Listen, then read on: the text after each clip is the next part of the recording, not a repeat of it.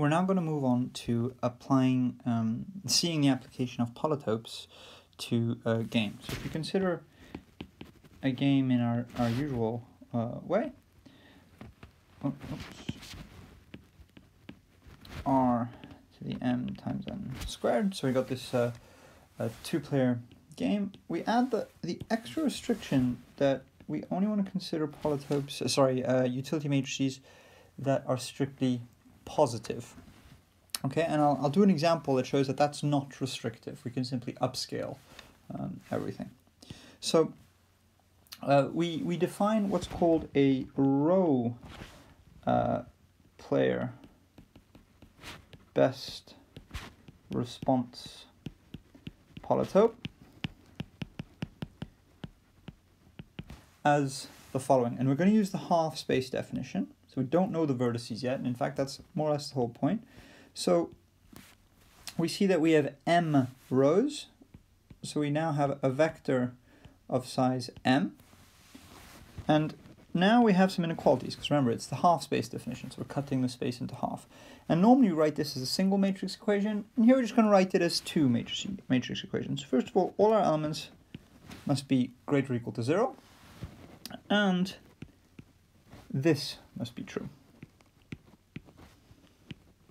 So this is for the row player, right? We're saying that our elements are the size of the rows. These are eventually going to correspond to strategies. But then we're saying they're all the elements that are positive and that give some upper bound to the utility of the column player. This is the utility of column player. Okay, that's nothing new, that's just what we've seen. So the row player polytope has got this upper bound defined by the utility of the column player. The column player best response polytope is defined very similarly. So we have Q, and now we're going to use Y, and this is a vector of size n. And we have more or less the equivalent inequalities, but I'm going to order them differently, and that ordering is important. So I'm first going to say, okay, give some upper bound to the utility of the row player, and Y is greater or equal to 0.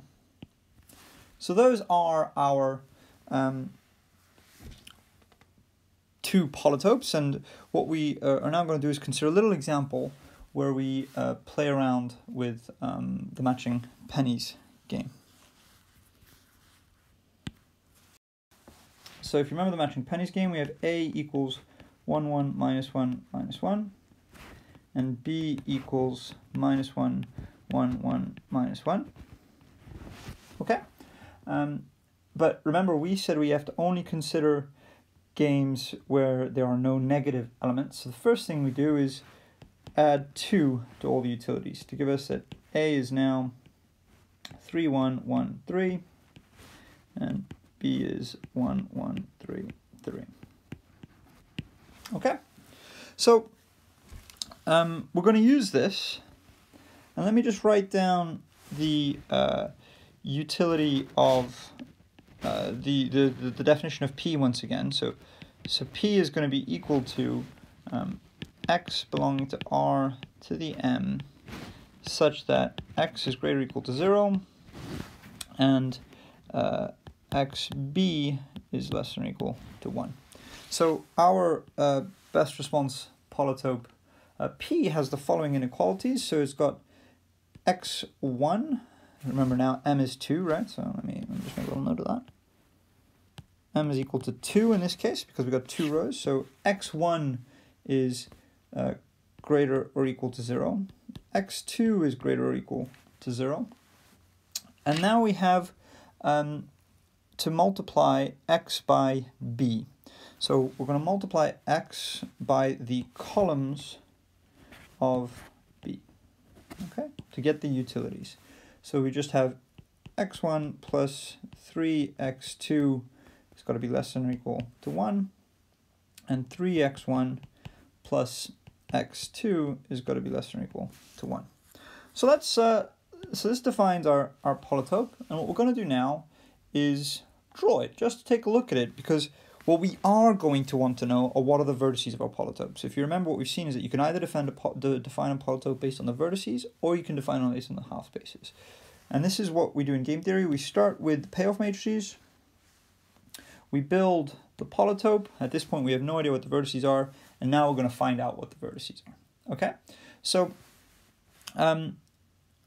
let's just go ahead and figure that out. So you have x1 along here, x2 along here, and we know that x1's got to be greater or equal to 0, so we are getting rid of all of this. We know that x2 has got to be greater than 0, so we're getting rid of all of that. We now know that x1 plus 3x2 has got to be less than or equal to 1, okay? But we can also write this as a more in a more usual format of what a line is, right? So that's just x2 is going to be less than or equal to a third minus a third of x1. Okay? Just making sure I've got all my maths right there. Yeah, all right. So the equation is going to start off at a third, and it's going to go down somewhat like that. Okay? So everything above that line is now also to be ignored. This equation is very similar, except this is going to be x2 less than or equal to 1 minus 3x1.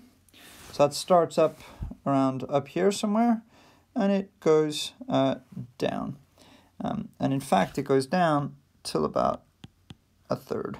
When x is equal to a third, x2 has got to be equal to 0, so it goes somewhat like that. Okay, should have drawn that with a bit more symmetry, but hopefully you get the idea. So the final thing to identify is what this point is, and that point is just going to be the intersection of these two lines, which we can work out relatively straightforwardly as a quarter.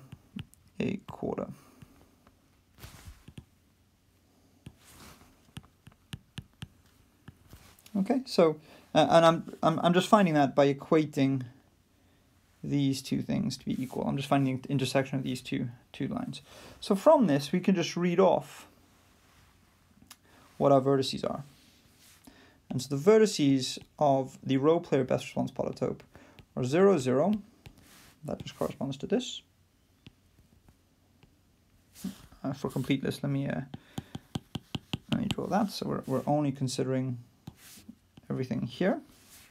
0, 0, 0, a third, 0, and a quarter. And of course, we could do the same thing for the column player. And what we'll see next is what we do with this.